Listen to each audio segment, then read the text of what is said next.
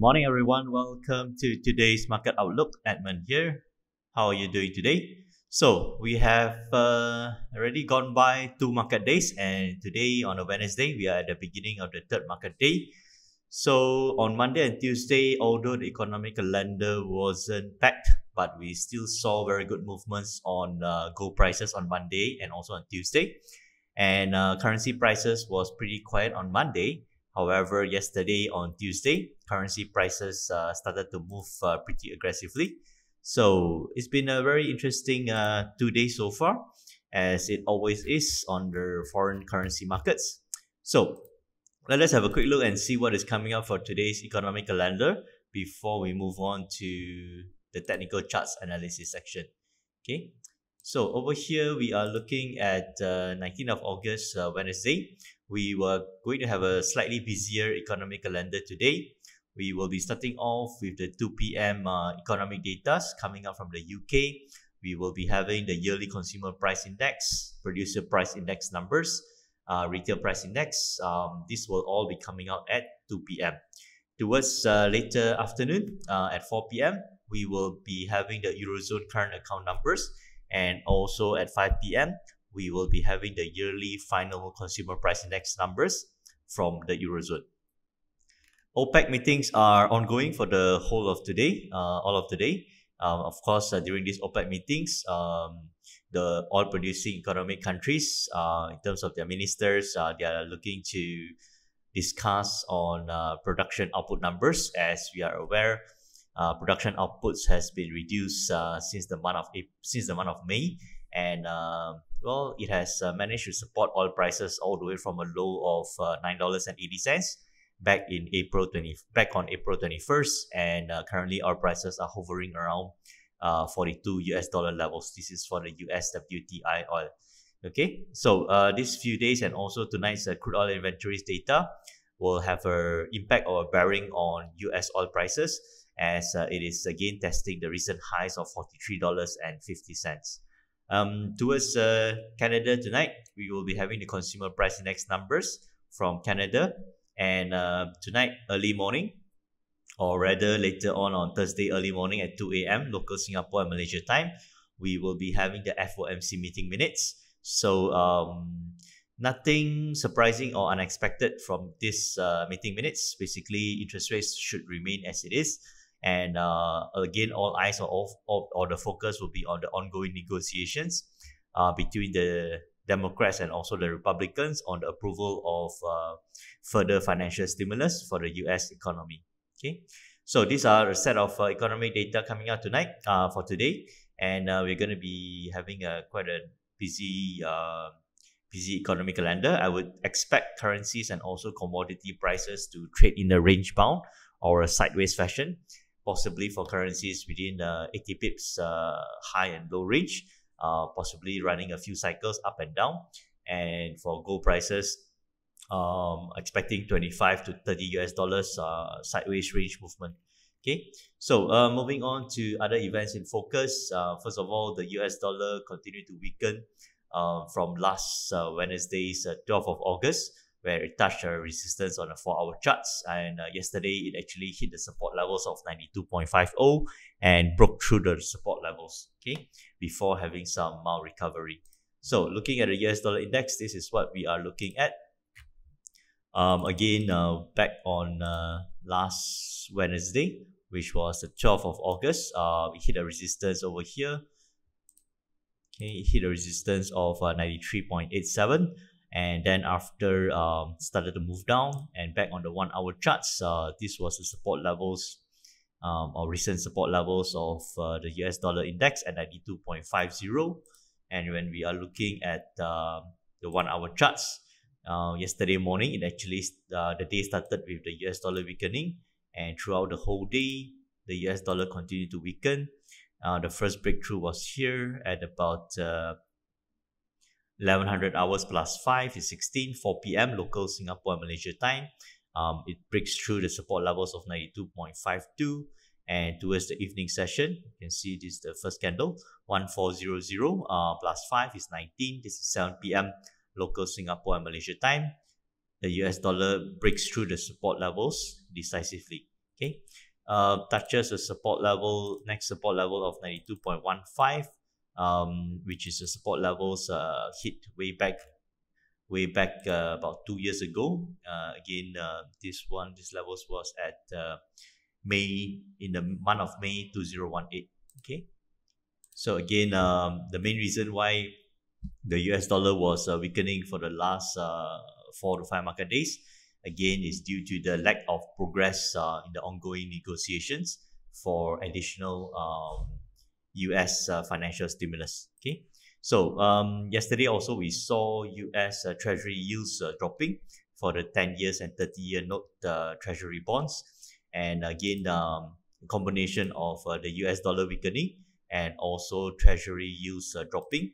We saw gold prices going up on a Monday, and also for Tuesday, gold prices started to move up as early as 4+5, 9 a.m. local Singapore and Malaysia time. It moves up to high of 2013, going up about $30 before pushing down at about this is the one 1600 plus 521. This is at 9 p.m. Singapore and Malaysia time. Gold prices push back to a low of 1,976, coming down $36. Okay, before having a sharp recovery, pushing back up again another $30. And as we are speaking this morning, as early as 8 a.m., gold prices came down from a high of $2,005 to the current prices of 1,993. Is down about $14 now. I would expect gold prices again to go into a range between 2,000 and 2,005 US dollars to the short term, and to a low of the current low of 1,992. Okay, if it does break down further, we are expecting gold prices to test the support levels again of 1,980. And again, during yesterday's market updates, we were also looking at gold prices to test the 1,979 levels to the low side. Yesterday, it went down to 1,976 before having a good support and a decent recovery. And we were also looking at the high side of 2009 US dollars. It did touch 2009 US dollars in the UK trading session yesterday. And in the US trading session last night, it just pushed up a little bit higher to 2015. Before pulling back down $36 US. Okay, so that was the range for yesterday, which was pretty spot on. Okay, so looking back at the US dollar index, again, the US dollar was weakening throughout the day yesterday, as early as 8 a.m. and continued by the decisive break at 1400, which is at 7 p.m. local Singapore time. Okay, so as expected, when you look at the major currencies trading against the US dollar, especially the UK pound, we do see the UK pound strengthening against the US dollar yesterday as early as 8 a.m. also, from a price level of 1.3104 all the way to a high of 1.3246. Okay, again, yesterday we were looking, if the US dollar continued to weaken, we were looking at a higher price of 1 point over here. Okay, higher price around here, 1.3186, which it hit and surpassed. And of course, currently it is still very much on a bullish trend. Okay, so before it comes down, of course, we expect some retracement first for today. But for yesterday was again a similar pattern of behavior and movement. As the US dollar was weakening, we can see the UK pound strengthening about the same time. Okay, so it strengthens from 1.3106 again. The first level to the afternoon session was to 1.3176, going up about 70 pips. And then after the second evening cycle was here. Time again is 1400, this 7 p.m. From 1.3152, it goes up to 1.3248, goes up another 95 pips. Okay, so throughout the day yesterday, the UK pound strengthened a total of about 140 pips up. So if you manage to catch anything from 40 pips to 50 pips profits, again, that would have been a good trade. Okay, again, this also wasn't a sudden move up. It has been accumulating for the last 1 to 3 days. before it actually pushed up yesterday. Okay, so currently it is going sideways. We expect that if it does push down, it should have a support level of 1.3227, which is about 17 pips to the downside, and the immediate upside is at 1.3263, which is about 20 pips to the upside. A larger movement or a larger volatility could see the UK pound come back to test these levels of 1.3157, which is about 85 pips to the downside. This is possible, and it could happen as we have a busy economic calendar today, or even leading up towards the FOMC meeting minutes tonight. Okay, so yeah, so it's gone up quite a little bit. So be careful of buying at this high rates. We could have a retracement down first. So try not to buy at the tip over here. Okay, so currently it would not be a very good idea if you were to look for a buy position. Look for some retracement first before you go for any buy positions. And moving on to the euro dollar. Euro dollar is also moving up yesterday. Okay, so in the morning session it was at 1.1872, and it moved to a high of 1.1964, going up a total of 91 pips. Okay, gold prices again. Just now we went through gold prices. Gold prices started to move at about 9 a.m. from 1,984 levels all the way to high of 2014 US dollars, going up about 30 US dollars from the Asian trading session all the way until the end of the UK trading session. And as the US markets participated, it pushed down from 9 p.m. all the way and from 2014 levels all the way until 1,976, coming down 37 US dollars before having a sharp recovery.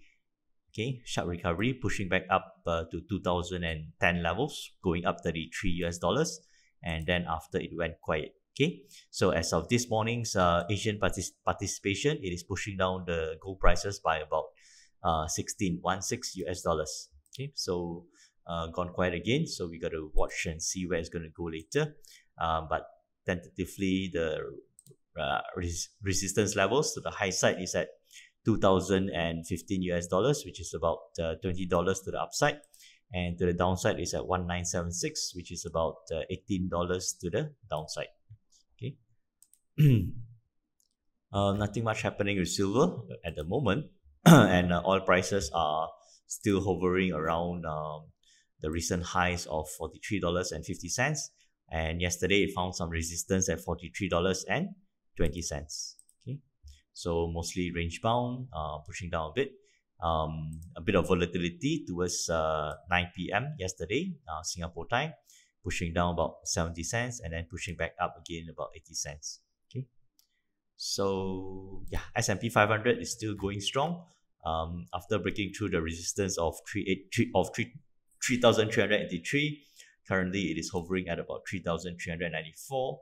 It looks like a decent and strong bullish trend going up, so we got to watch and see what happens during the afternoon, and especially tonight in the US trading session leading up to the FOMC meeting minutes at 2 a.m. local Singapore time.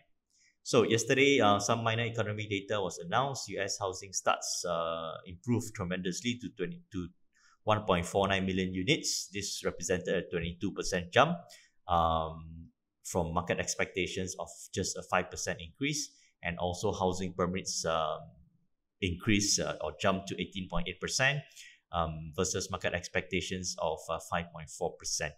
So yesterday also, aside from the US dollar weakening and which pushed up the UK pound prices, for yesterday, negotiations between the UK and the European Union restarted in Brussels with UK's top negotiator David Frost continuing discussions with Michel Barnier from the European Union, and they are looking forward to conclude the talks, which is scheduled to conclude on the 2nd of October. So that is about 7 weeks from now. If there's further progress or developments regarding the negotiations, it will definitely have further impact on the UK pound. Okay, so at the moment, it looks like the US dollar is trying to find support at 92.14. currently is slightly strengthening. So we do see the UK pound pushing down a little bit along with the euro dollar pushing down. Okay, so there's a high chance it will test this dynamic trend line, bullish trend line, and there's a high chance also it will break, and then after it should find support towards the lower levels of for the euro dollar about 1.1878, which is about 50 pips to the downside. Okay, so keep an eye out for today. For today, we are expecting again currencies to be active, and also gold prices to be moving at least within a 20 to 30 US dollar range. Okay, so I hope you guys have a great trading day ahead, and I'll see you again tomorrow for the latest market updates. Thank you. Have a good day.